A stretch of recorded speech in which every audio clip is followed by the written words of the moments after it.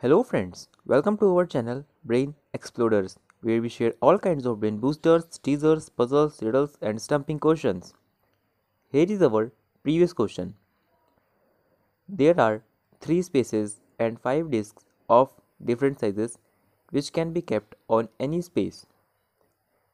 These are already in a neat stack of ascending order of size. You have to find the minimum number of moves in which the stack can be moved to another space obeying the following 3 simple rules. Only one disk can be moved at a time. The second rule is each move consists of taking the upper disk from one of the stack and placing it on another stack or empty space. And the third rule is that no larger disk can be placed on smaller disk. For example, these are the 3 spaces and this is the stack of disks. Now, we cannot take 2 or more than 2 disks at a time.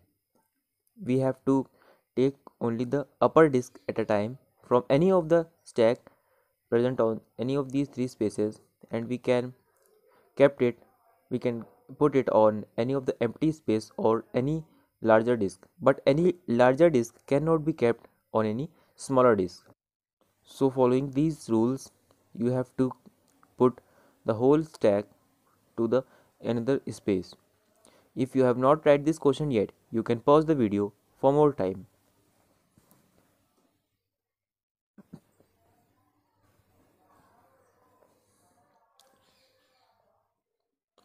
Here is the solution. The given problem is known as Tower of Hanoi, also called Tower of Brahma or Lucas Tower. It is a mathematical game or puzzle which consists the rule as given in the question.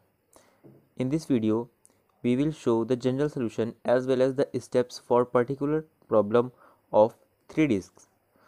So let's come to the main problem. Suppose here we have a stack of disks here including this blue disk. Let us suppose that here we have n disks at the top.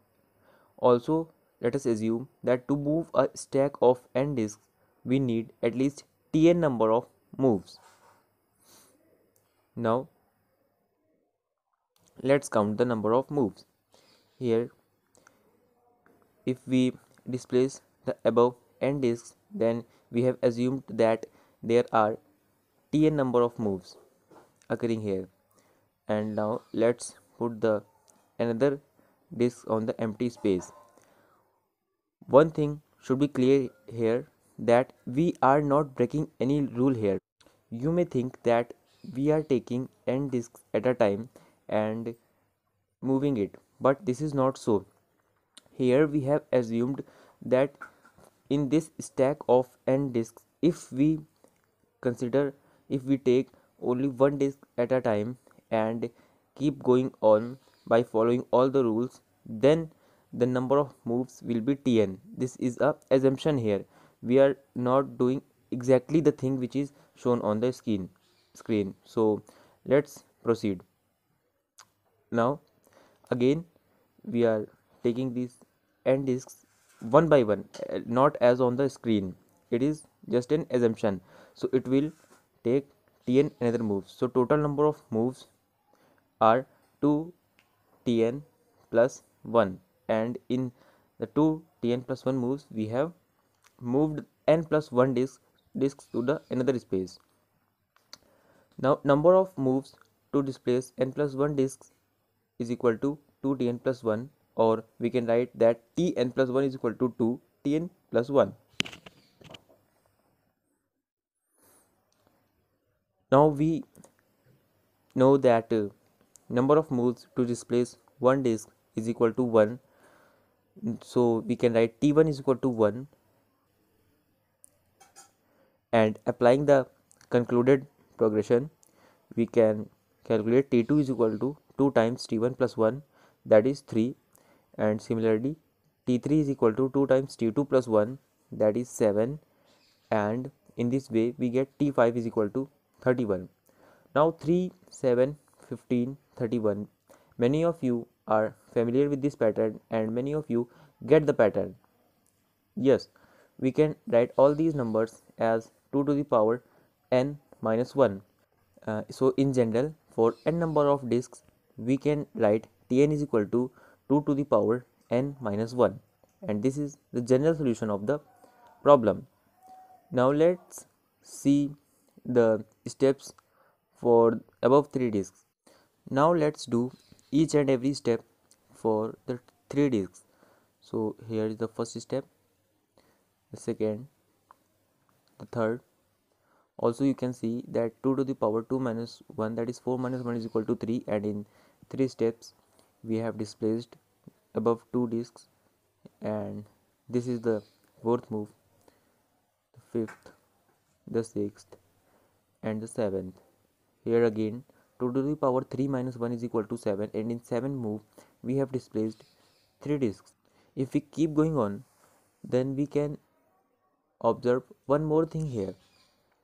We can see that first disk is moved in every 2n plus 1th move in left direction. Second disk is moved in every 4n plus 2th move in right direction. Third disk is moved in every 8n plus 4th move in left direction, and so on.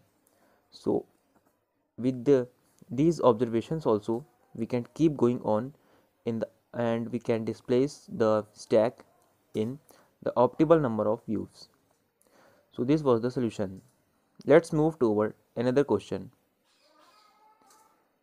Take midpoints on all the faces of a cube. Join all these points to form a octahedron. If the volume of the cube is 8 cubic centimeters, then find the volume of this octahedron. Suppose this is a cube. Now take the midpoints of all the faces on this cube. Join all these points to form a octahedron. Now here the volume of cube is 8 cubic centimeter, then find the volume of octahedron. Try this question and comment us the solution, and if you have any question like this, send us on the Gmail given in the description box. Don't forget to like and share our video, and for more such videos subscribe to our channel Brain Exploders. Thanks for watching.